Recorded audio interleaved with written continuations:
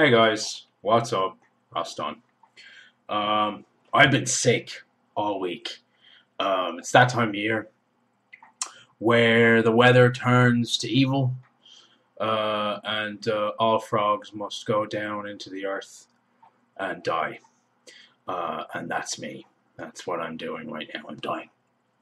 Anyway, um, thoughts on Germaine Greer.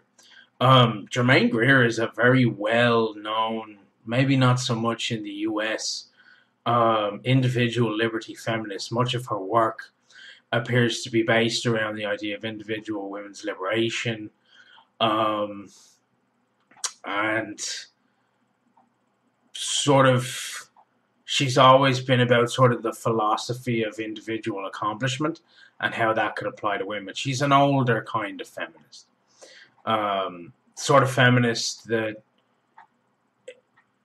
it would be capable of doing everything as a woman, and a little bit more too, and never really wanting anything other than the opportunity to be successful in life. Just the opportunity. You know, she seemed like the sort of woman who was always willing to work for what she needed.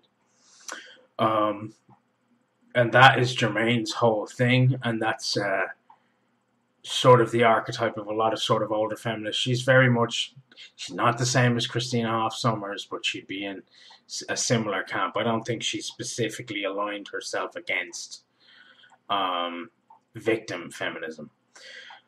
Many people will remember that she sat beside Anita Sarkeesian during the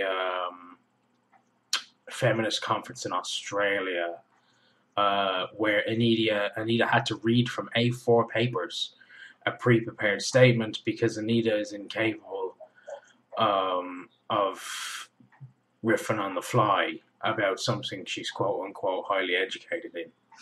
So that was interesting. But that's who Germaine Greer is. And obviously at this point, most people have probably seen the video from the BBC where Germaine basically comes out as a trans exclusionary feminist. The common term is trans exclusionary radical feminist, but she's a trans exclusionary feminist.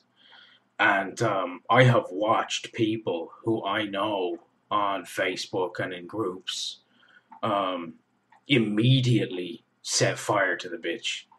Just fucking thrown her straight under the bus for her comments on trans women. And I think a lot of people don't realize that there is a fist fight between a certain subsection of feminism and transgenderism, where this specific group of radical feminists believes that trans individuals can never be women because they've never experienced life under the patriarchy from birth in the same way that women have. And a lot of them see it as just another man entering what was previously a female safe space. Now, in fairness, the sorts of people who are radical feminists, are radical trans-exclusionary feminists, are pieces of shit anyway. So, I mean, that's my opinion. I think that trans people go through enough struggle in their lives. They're not accepted anywhere, and for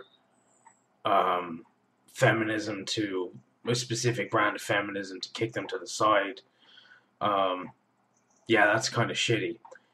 However, the devil's advocate that I am, I can kind of see the point of a trans-exclusionary radical feminist, in the sense that I've seen the argument made many times that when a man transitions into a woman, he very rarely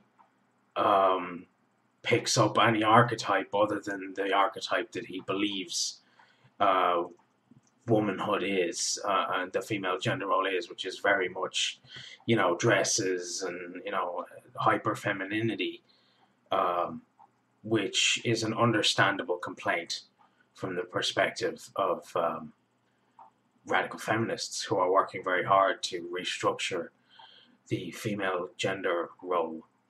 So that's interesting. What do I think about it? I think Germaine Greer shouldn't have said that. I think she's smarter than that. I think it's kind of she. I mean, she probably doesn't have time to educate herself on all of the minutiae of what's happening online and on the internet with all this fucking identity politics bullshit. But yeah, I think she probably should have thought that one through a bit more. But as she sort of said as well, she's 74 years of age now. She doesn't really give a shit about whether or not she gets disinvited to college campuses. And I can't blame her for that either. She wants to have an opinion on something, that's fine. And I would say as well, and like again, I don't think she was right to say the things that she said, but she did caveat it quite heavily in the sense that she said, look, these are my opinions. If somebody wants to do whatever they want to do with their lives, she has no power to stop them and really wouldn't want them stopped. But I would say to people who are now trying to throw all of Germaine Greer's work out the window just because she said one transphobic potential. Okay, I'm not even going to say potentially transphobic. She made a transphobic statement. To throw out the entire body of her work out the window would be quite silly. In the same regard that a lot of people like Ender's Game, but don't fucking get involved in Orson Scott Card's personal politics because he's a piece of shit.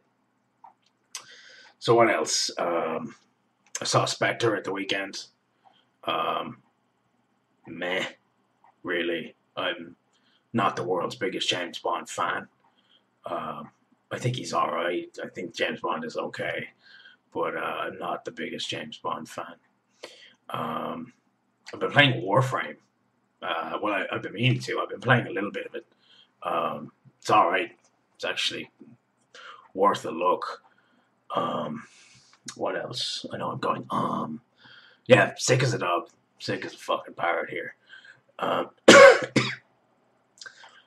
This South by Southwest shit, where the South by Southwest panels on video gaming and Gamergate have been stopped. They've been cancelled because there's been a threat against. There's been threats of violence against the panel. And it hasn't taken very long for the usual suspects like Jezebel and, you can list them off, to start blaming Gamergate for it. I was looking on the Gamergate boards on 8chan and checking the Gamergate feed on Twitter while it was going on. And there was no sentiment about South by Southwest's panel on Gamergate being negative. There was no there didn't seem to be any major hatred for it. It was interesting that there was going to be a conversation about it. But the minute that it happened, obviously it was Gamergate's fault, according to the usual suspects. And it was like, well, there was going to be a Gamergate panel. There was going to be a conversation about Gamergate. Why would Gamergate attack its own panel? You're fucking retarded. It's not, you don't even, it's like this shit over the Patreon hack. Somebody attacked Patreon. Clearly it was Gamergate. So it's almost like somebody kicks over a fucking, a cart full of dates in Afghanistan. Oh, ISIS did it. Do you know what I mean? I'm not defending ISIS. I'm just saying that once you've created a boogeyman, you have to blame him now for everything, apparently. Gamergate had nothing to do with the Patreon hack, but everyone still sat there and went, oh, fucking Gamergate. Fucking Gamergate. So, what can you say? It's unfortunate that the South by Southwest panel is not going to happen. See, that's the thing as well, is anytime Gamergate actually tries to have sort of a conversation in a non-biased atmosphere, people lose their fucking mind. Because the worst case scenario is that Gamergate actually comes out and says something that makes some degree of sense. And that isn't about harassing women or something ridiculous like that. And then everyone goes, oh, fuck. You know, any attempt to give Gamergate any form of credibility or allow Gamergate to have a conversation about itself outside of its own echo chambers gets threatened. It gets threatened and then blamed on Gamergate for getting threatened, which is, you know, ironic. It's like Gamergate isn't so destructive that it can't have a conversation about itself with itself. I don't know. Seems fucking stupid. Anyway, that seems to be all that happened over the last couple of days. I'm going to continue to die with my cold, and hopefully I'll be able to pick up more seriously down the line. So that's it for now. I'm RossDunneIE. Like, comment, and subscribe. I am the Batman.